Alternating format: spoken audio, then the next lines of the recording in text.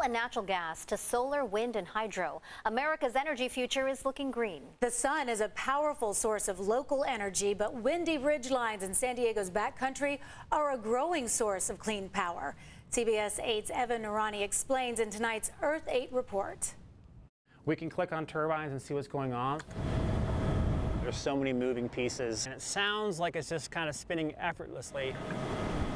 The U.S. continues to hit major milestones in the growing renewable energy market. That includes wind energy, responsible for a rising percentage of the energy powering the San Diego electric grid. So as the air molecules cascade across that ridge line there and they come down here, the air molecules become more densely packed, which provides a little bit more torque to the blades, which is why we have such long blades as well. They might not look like they spin super fast, but they have a lot of torque behind them and they produce very well.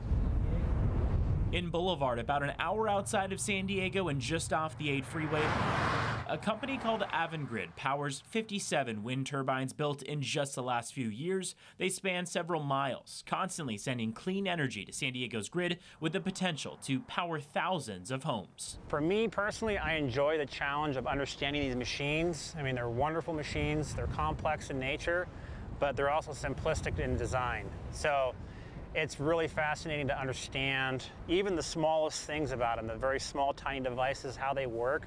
That's kind of what gets me going. And there's a lot of challenging aspects. And James would know. He's a plant manager of the wind farm, ensuring the turbines continue to work properly, turning a profit for the company, but also passing benefits on to the consumers. Jose Antonio Miranda is the CEO of Avangrid, saying San Diego County's wind farm continues to exceed expectations. The most affordable energy is distributed first, and then the least affordable energy is not distributed. And in that respect, wind is so competitive that it's always dispatched, right? Normally it's always dispatched. And by dispatching the wind, you are lowering the bill of the electricity. Beyond the financial incentives, there's the environmental aspect, wind energy being a clean way to ensure power to the grid and already providing about 10% of electricity nationwide.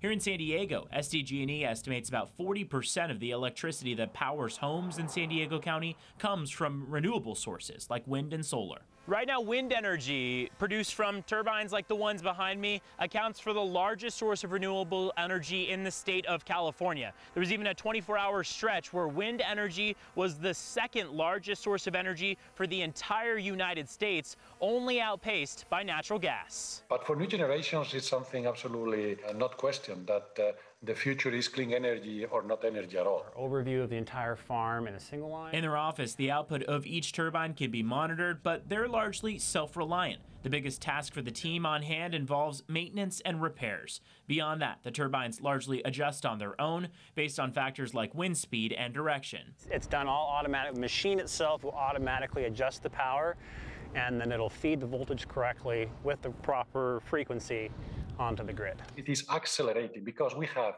offshore wind coming into the picture, okay? And it's going to be a big one. And our company is very proud to be pioneering offshore wind in US. Wind turbines floating right off our coast may even be in our near future, a sentiment echoed by Governor Newsom and President Biden.